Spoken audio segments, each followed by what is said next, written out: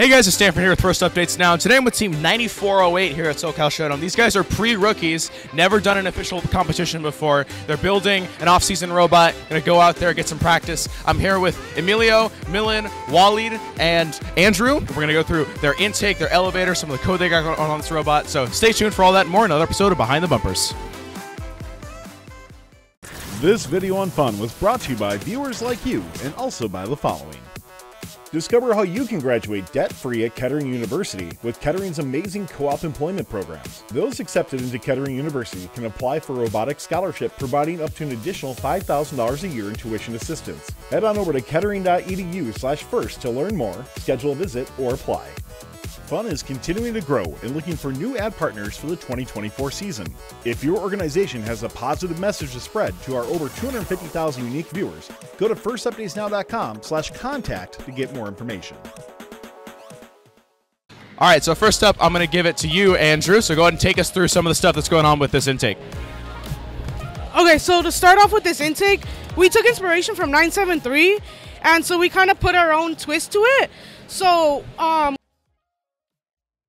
12-tooth sprocket connecting to a 45-tooth sprocket, and this is driven to a gear over here, and this is a 1-to-1 gear ratio, which is also attached to this sprocket right here. And this sprocket is a 24-to-24 tooth, and this one powers our entire intake. So right here, this is we intake our cones from here, and we intake our cubes down here. Yeah, this is how it works.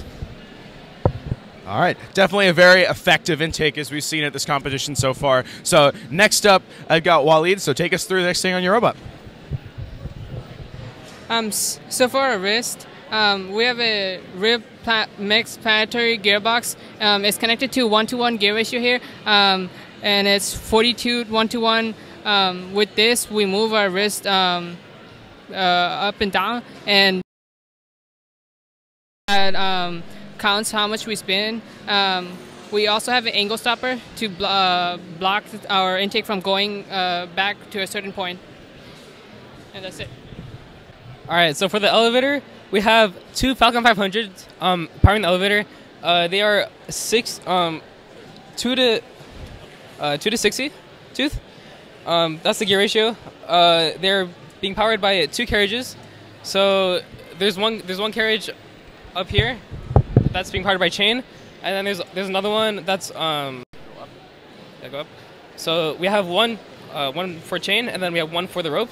So the one for the chain is the bigger one, and then the smaller carriage is being powered by the rope. So that goes all the way up here. And then we're holding them by bearings, by shoulder bolts. And then we have 2 supports. So we have one support here and one support here. These supports were also being revised too. So we went through multiple revisions in the CAD. And then we also have 2 triangle supports here and here. And yeah, that's our elevator. And last up, Emilio, take us through what's going on with this code you got over here. Yeah, so my name is Emilio. I'm a programmer for 9024. I'm sorry, that's our old team name. We came from the Vets team. Yeah, so we're part of 9408. So, coming from Vets and as a pre-rookie season team, we needed to transition from C++ to Java. So using our mentors' help and me taking AP Computer Science and basing a lot of our code off of 581, we're able to make a system that is really beneficial for our robot. The way how we organize our different subsystems, and how we have our different superstructures, so we can have more control over everything, have different set points for storing high, medium, and low. And for our autos, we use an app called Path Planner, which is an overview for where we can draw out all the different autos that we have, and just be able to plan all of our different things and have an easier way instead of just having to manually write out commands and test things out. And I guess just a little cool thing for our auto, or I'm sorry, for for our programming, is that our driver can just press a button, and our robot will automatically snap to that degree. So that way he can easily just have an auto align, so that way he doesn't have to manually turn it. And we also have we use a flashlight as well, so that way our driver from further distances, just can see aim at the thing, so that way he can know how much he needs to move or where he's at on the field, so that way he can know. And yeah, that's pretty much it.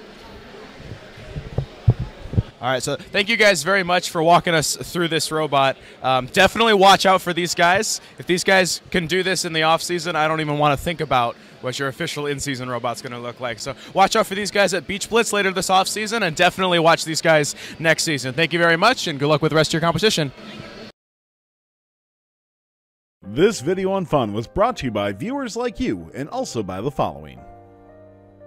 Discover how you can graduate debt-free at Kettering University with Kettering's amazing co-op employment programs. Those accepted into Kettering University can apply for a robotics scholarship, providing up to an additional $5,000 a year in tuition assistance. Head on over to kettering.edu/first to learn more, schedule a visit, or apply.